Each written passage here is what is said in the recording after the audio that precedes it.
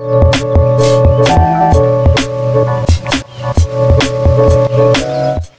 guys, welcome back to the channel. I hope you all are doing extremely fine. My name is Prince and you are watching the Tech Stream. In this video, we are going to have a quick look on the official oxygenos 12 for the OnePlus 8 series and OnePlus 9R. So without wasting any more time, let's get started. OnePlus has recently released the official version of oxygenos 12 for the OnePlus 8, 8 Pro, 8T and OnePlus 9R. And as you can see, I have installed it on my OnePlus 8T. If we go into the about section, you can see that the build number is C.11, which is stable oxygenos 12 for OnePlus 8T. Also, you can see that the Android security patch is till 5th February 2022 and the March security patch has not been released. But I am happy OnePlus released oxygenos stable after just one beta update. You can only install this stable oxygenos 12 update from OnePlus Open Beta 1. The oxygenos 12 update for the users who are on oxygenos 11 will be rolling out soon.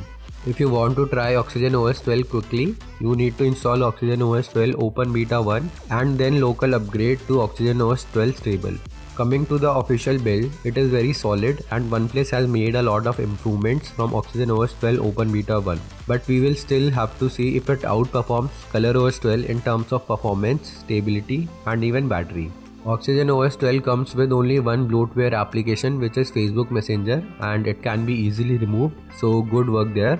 And if we have a look at the changelog, it is just massive. The first changelog is optimized desktop icons by brand new material design. So the icons have been redesigned and optimized, but the material hue theming and wallpaper picking has still not been added. OnePlus has also fixed the issue that background applications were abnormally closed in specific cases. However, I never faced that issue myself.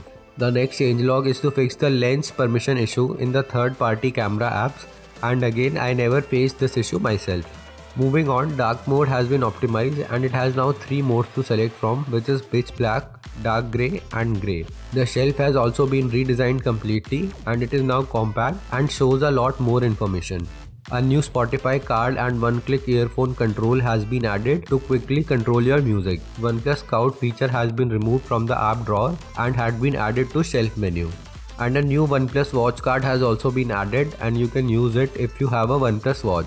The next changelog is regarding work-life balance. Work-life balance 2.0 has been added for all the users, and if you are someone who uses this feature, you will really benefit from the new features of work-life balance. The gallery app has also been updated and you can pinch to zoom in and zoom out, and now the thumbnails will also be selected intelligently based on the content and quality. The next update is regarding Canvas AOD, and you have now new features like brush and strokes for color adjustment, and the face recognition has also been improved. Finally, some small issues regarding Wi-Fi not connected to saved network and Bluetooth earphones not able to play sound has been resolved. So that was a quick look of official stable oxygenos 12 on my OnePlus 8T. Comment down if you want a detailed video about all the features and changes done in oxygenos 12. Thank you for watching.